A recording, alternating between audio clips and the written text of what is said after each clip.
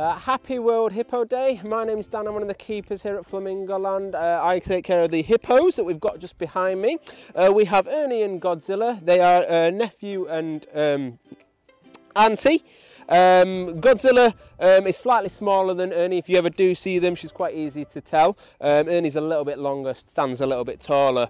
Ernie himself is about 3,000 kilograms. He's quite a big boy in our terms, but he's actually quite a small boy. Big males, they can get up to 5 tons, been seen. So he's only a small boy, but he's still a lovely boy nonetheless.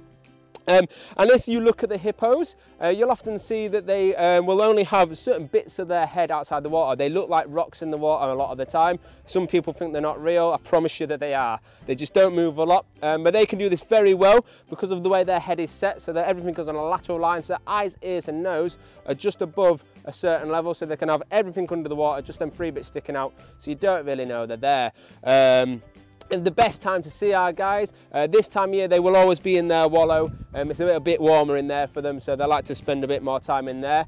During the summer it'll be out in the lake, but then we have our feeding times and they will come out the water and they will display a little bit for you as well if you ever do want to see them. These guys are quite threatened out in Africa. A lot of poaching, a lot of habitat loss for these guys. The more the world gets warmer as well with global warming, less areas of water that these guys can be found in.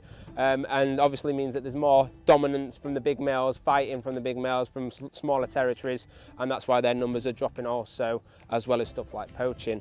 So we do need to look after them. We do very much care for these guys, and if you ever do want to see these lovely creatures, do come over to Flamingo Land and say hello to our lovely too.